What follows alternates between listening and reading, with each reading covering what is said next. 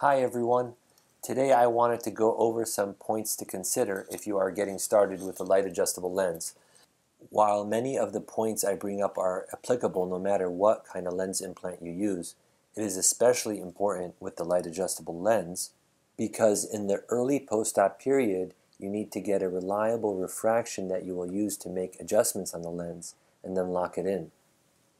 In order to adjust the strength of the lens implant after surgery, the pupil must dilate well, exposing the entire lens optic to the light delivery device, or LDD. Second, create a good incision that's not too long and doesn't extend too far centrally into the cornea.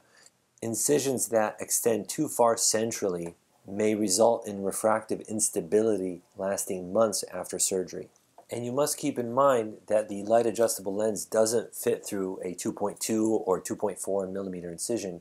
You're going to have to enlarge it to at least 2.75 millimeters. And so you want to avoid having a long, wide incision that can alter the refraction for months after the surgery. And as long as you create a nice shelved triplanar incision, your incision will seal perfectly. And of course, always try to create a centered, round, appropriately sized rhexis, regardless if you use laser or do it manually.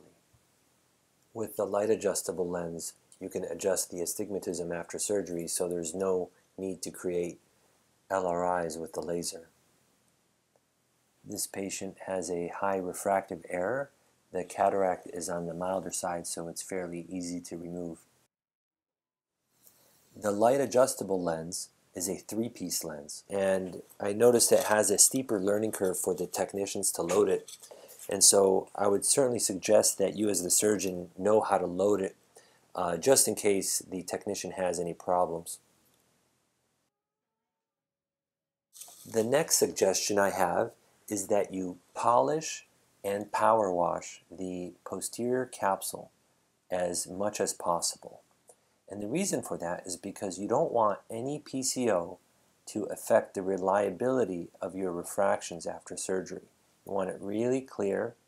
And this is very important with even other kind of premium lenses, for example, diffractive multifocal lenses, because if you have a PCO after surgery and the patient's unhappy, the last thing you want is to do a YAG capsulotomy only to find out the patient doesn't like their lens implant and they want a lens exchange.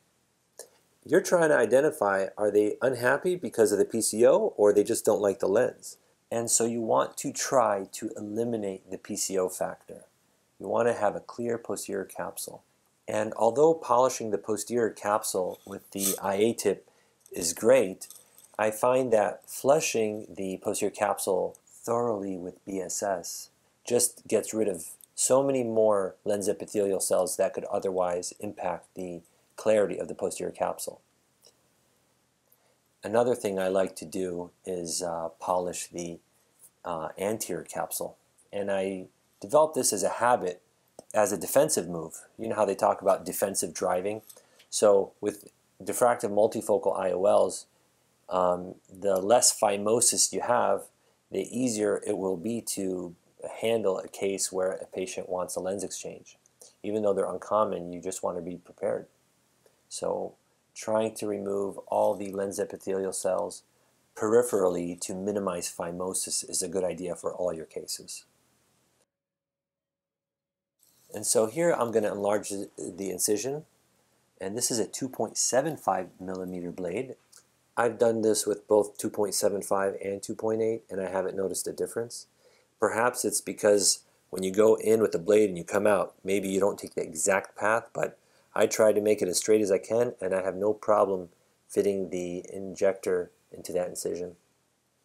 When you inject the lens, you want to watch that haptic so it doesn't point posteriorly into the posterior capsule, and so you rotate the injector clockwise.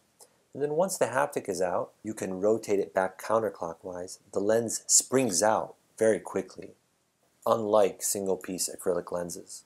For the trailing haptic, you can either use the plunger, kind of go back and forth to catch the trailing haptic, or you can leave it outside the eye and use a second instrument or a McPherson to place the trailing haptic into the bag.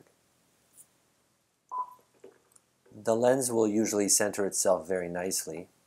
It's always a good habit to try to center the lens on the visual axis, regardless if it's a ringed lens implant or not. Now it's time for thorough viscoelastic evacuation. You don't want to leave behind any viscoelastic or have a situation of posterior capsular block syndrome later, and you want to make sure there are no more remnants or crumbs from the cataract. Just leave the eye in a better state than you found it. And finally, just be ready to send the patient to PACU in their UV protective glasses. They get 3 pairs from RxSight on the day of surgery. One is a pair of sunglasses, the other is a pair of UV protecting readers, and the last one is a pair of clear distance UV protecting glasses. Also included in the box of UV protecting glasses is this purple silicone wristband, and I think it's a good idea that the patient wears it on their wrist so it reminds them that they have a light adjustable lens, because oftentimes they may forget they had surgery and they may go out without their sunglasses. So anything to help remind them is good. But that's basically it. I hope you found this helpful. Thank you for watching.